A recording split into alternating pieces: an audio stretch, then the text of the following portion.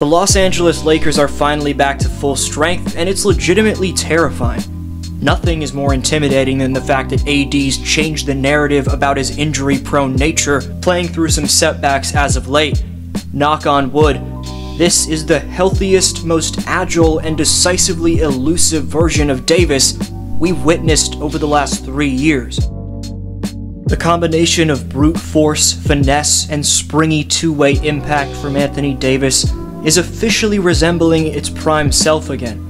To make a statement early on in a second half where they went on to dominate, this turned Chicago's sideline out of bounds type action triggered by deloading, sees him get it back from Reeves, receive the big body from AD, draw two defenders on the drive, and instinctively find Davis for the lob.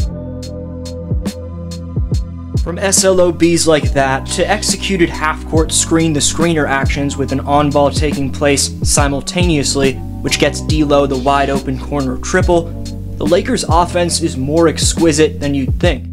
Darvin Ham only receives flack from the fans and media for the clipboard with nothing on it meme, or when he was doodling on his clipboard, but with every puzzle piece back intact, and with the lefty Steph D'Angelo Russell being able to space the floor out, look for Darvin to keep this system running swiftly. Stay tuned for more playsets that are looking smooth as hell, but first a breakdown of both the legit and fraudulent narratives sweeping through the biggest market across the NBA. Right quick, just 9.3% of you watching right now are subscribed, so please subscribe. Also hit thumbs up, it takes a few seconds and makes a massive difference. We have to kick off this video by taking the time to recognize how incredible it is that 18-year-old LeBron James just dropped 5 threes in the All-American game, while his 38-year-old pops in LeBron resembled the early-year Cavalier version of himself at the United Center. James was a game third best plus 23 in LA's W up in Chi-Town, racking up 25 points, 7 boards, 4 dimes, and 2 steals on 60% true shooting. The year 20 is an absolute physical specimen that we should all appreciate witnessing while we can.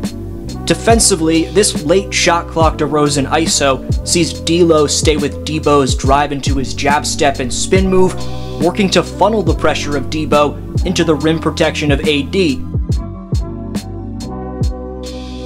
We've kept an eye on this next stat in my last couple Laker videos, but as of this recording, their defensive rating maintains itself as the best among all playoff teams, just ahead of my hometown Raptors.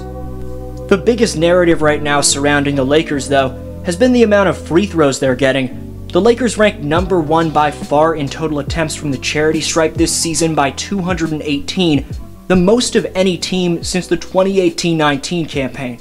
Given how wide of a gap that is between LA and any other team, maybe the slightest bit of that comes down to the natural bias of the officials reffing a large market. However, the fire from the people saying that it's rigged because of that can be quickly stomped out when you take in the playoff-bound Sacramento Kings, who receive the smallest amount of attention of any successful team, ranked number 2 in total free throws attempted. So the large market bias narrative is a thinly veiled one, but ultimately it's only casuals claiming the Lakers have the refs on their side. Due to the slashing of Anthony Davis and LeBron James, combined with the niftiest foul-drawing merchant we've seen in nearly half a decade in Hillbilly Kobe, that's the real reason why this team gets to the line so much. With that smoke cleared, LeBron would comment on Austin Powers Reeves hitting the too small celly on the very man who invented it in Patrick Beverley.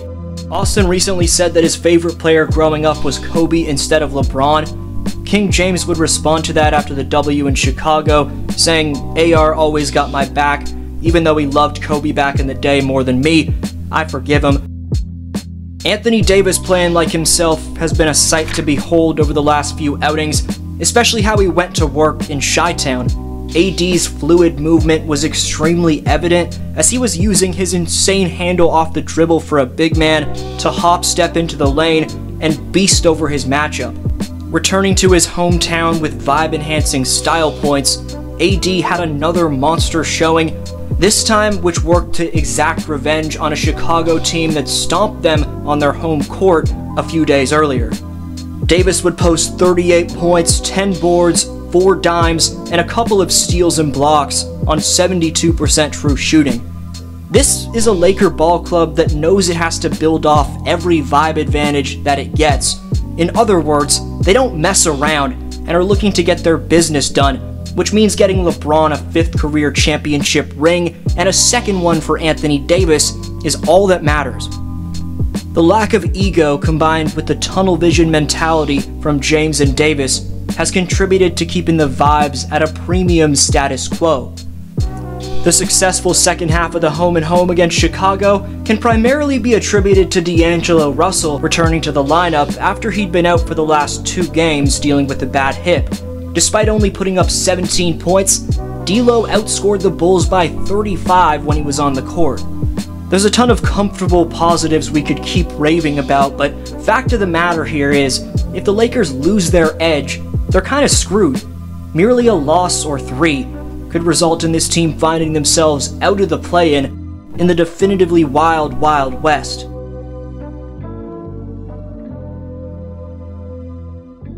This weak side elbow screen and roll sees Davis get just a piece of Levine and D'Lo show off his in-between game with the step-back fade from 16.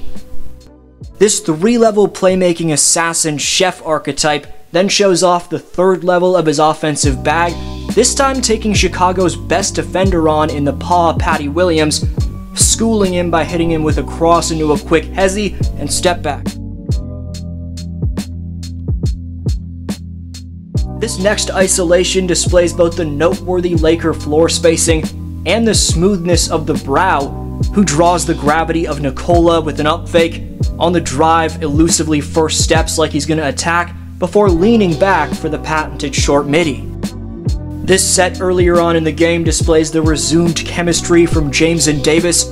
James sets the weak side on ball for Davis, then directly slips out after the ghost screen, getting Davis the clear lane to work over the mismatch in the bald mamba.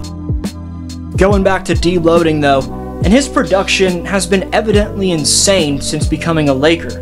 This man's averaging 19 points on both an above average 48% shooting from the field and 40% from 3. What a trade robbery to say the very least from Rob Pelinka to receive D'Lo for Westbrook in a 3-team deal with Minnesota and Utah. Displaying how much of a steal that D'Lo really is, the Lakers' offensive rating before the trade was an NBA 22nd best 114, where with D'Lo, they own an NBA 5th best 117.5 offensive rating.